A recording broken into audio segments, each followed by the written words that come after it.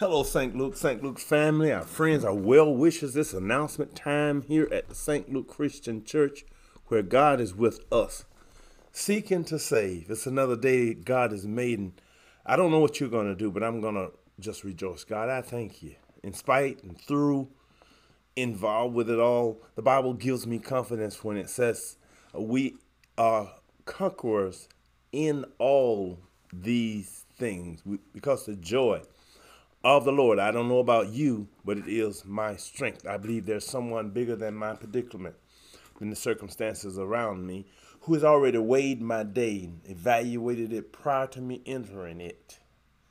Amen. And knows what's along that trail that I must charter that day, and moves those things that would destroy me. Not that I want to count anything, but I won't encounter anything that God has not load tested to make sure it's not too heavy for TC, thank you, Jesus, and his children to deal with. This is the day that the Lord has made. I will rejoice. That passage is powerful and is very, very strong. It speaks of the day that Jesus was rejected and crucified, but the Lord had made the day and he knew that his son would endure.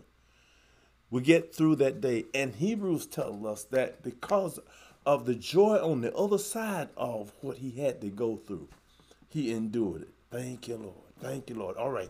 It's announcement time. Announcement time here at the St. Luke Christian Church. Glad you allow us to come in your home. You're with us in this hour for announcements. I always start with coronavirus, and the data is not given as quickly or daily as it once was being given. We're at 48,949 cases that have been reported in Madison County, and 603 deaths. 603 of our fellow Madison County, Huntsville brothers and sisters have died. One 10-month-old child died in the hospital of the coronavirus. It's real, it's serious, and it does not discriminate. Amen. It doesn't do that. In Alabama, there have been 776,000 cases of our fellow Alabamians have contracted this virus. It's the last report. And of that, 13,460 have died. Now, hear me when I tell you that I believe these numbers are not the actual, but as close as they give us, is what they give us right now. That's 13,460 Alabamians. And the news is that in 2020, I wanted you to hear this, 2020, there were more deaths in Alabama than there were births. First time that had happened in recorded history. More people died in 2020 than in any time in history. This virus doesn't care about our arguments, doesn't care about our suspicions, doesn't care about our trust factor, doesn't care about our politics at all. The virus is trying to live and we are allowing it to do so by not working together. We could stamp this thing completely out if people would just realize that God has worked a miracle in a drug that was developed in about a year, maybe a few more months than a year, but it was warp speed. Man said it couldn't be done. The scientists, all of them, and I've followed this since March, since I landed from Orlando here in March, being told that there's going to be a shutdown. I need to hurry back. Got back, and I've been watching this for our congregation every week, going through the paper, going through the computer, trying to find the validity of the information being given out, watching and getting the data and trying to share that data with you because I wanted you to be updated. Let me just share this with you now. Remember, I told you we weren't going to be the first one to jump out and take any drugs, any shots in the vaccine. I meant that, and we didn't. But when I felt like it was safe, after I saw some black epidemiologists, some black doctors, and heard them, it gave me a reassurance that we have an eye on this ball ourselves, not like it used to be. There was a time when we didn't have people who looked like us in those places. And some terrible things happened, I admit that. But I thank God it's now and not then. And so we'll be doing something on the 2nd of October. We will have here at the church a vaccine clinic. The American Health Services will be here. They'll have the Pfizer vaccine. There'll be a $50 gift card to the first 100 people who receive the complete vaccine. That's being supported by a number of agencies and people.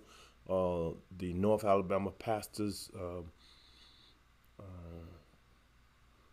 United for Change, North Huntsville Community United for Action, the Greater Huntsville Interdenominational Fellowship, Rosa Park Committee, and of course the St. Luke, that social working church on Sparkman will be it will be housed here, and we will help to make sure that things go well. We'll also be giving out some sanitizing soap that day, 6 bottles per carton. So what we want to do is encourage you to work with us to get rid of this virus. Don't work with the virus to get rid of us. All right? And let me just give you this. Around the United States, there have been 42.4 million cases out of the 331 million people. 42.4 million have contracted the virus, and 679,000 of our own American citizens have succumbed, and we know many of them. It's sad. I do this. I do funerals, and I see families trying to be comforted and console one another in this environment. And it's especially hard when you're at a case where someone who refused to take the vaccine for whatever reason, the ambivalence was they contracted the virus and died. And loved ones stand there crying.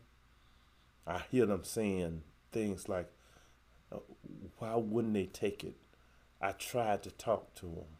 And in fact, I've heard many stories of our brothers and sisters in the hospital moaning and groaning and crying, wishing that they had taken care of themselves. And those of us who have pre-existing condition, all of the data shows that if we contract the virus, it does us worse. So we'll be doing some things to try to dispel and debunk those things and encourage people to, as one of my fellow preachers said, act responsibly. So we also want you to keep in prayer our own Deacon Monson's mother, beautiful 99-year-old sister, passed and will be celebrated this weekend. I believe it's this Saturday. Keep the Monson family in prayer as they celebrate the homegoing of a daughter of God. We thank God for her life and her legacy. Also, our own brother Henry Freeman's father transitioned earlier this week, and I want you to keep Brother Freeman's family in your prayers. Also, keep praying for Brother Nathaniel Fletcher and his mom.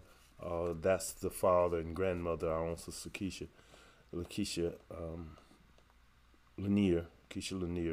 Keep Brother Charles Hall and Brother Charlie Burris in prayer, as well as Michelle Woods, Mother Willie Ellison, Mother DeVance, Mother Pat Flowers. She's certainly a symbol of how to handle life when life is trying to handle you. Keep the joy of the Lord in your spirit. Mother Foreman, keep Mother Foreman, and keep our own Sister Cunningham in your prayers. And all those, our seniors, listen, don't forget to pick a senior and call them out and let them know that you remember, you miss them, you love them. Pick pick a senior, let's make sure we keep in contact with the Deacon Ellisons and the Jacksons and all of our seniors. Let's make sure we love on them and let them know that we are there for them. There are programs coming up. The Circle of Sisters going to have facts about foster families, foster love, foster hope. And Sister Asia Crawford will be leading that conversation on the 23rd. It's a Zoom event starting at 6 p.m. Facts about foster families. And so you'll want to participate in that conversation. Also, Girls Gotta Have Fun game night. That will be Friday, 24th at 6 p.m. And it says the virtual doors open at 6 p.m.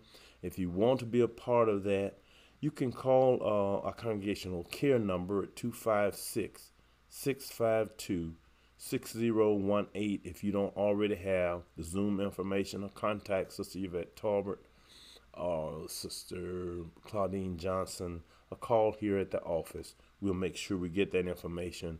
You're welcome to attend both of those events. Circle of Sisters Facts About Family, Foster Families, and Circle of Sisters Girls Gotta Have Fun game night. All right. So we're getting ready for our midweek Bible study. Listen, I know there are a lot of people who don't trust, who don't have any faith in, who are suspicious of, and I understand that. I understand ambivalence, but if we want to get out of this environment, we got to recognize that our enemy is trying to attack us all, and it's bigger than man. Amen. It's bigger than man. I believe God is at work. We can look up and live. Amen. We can look up and live.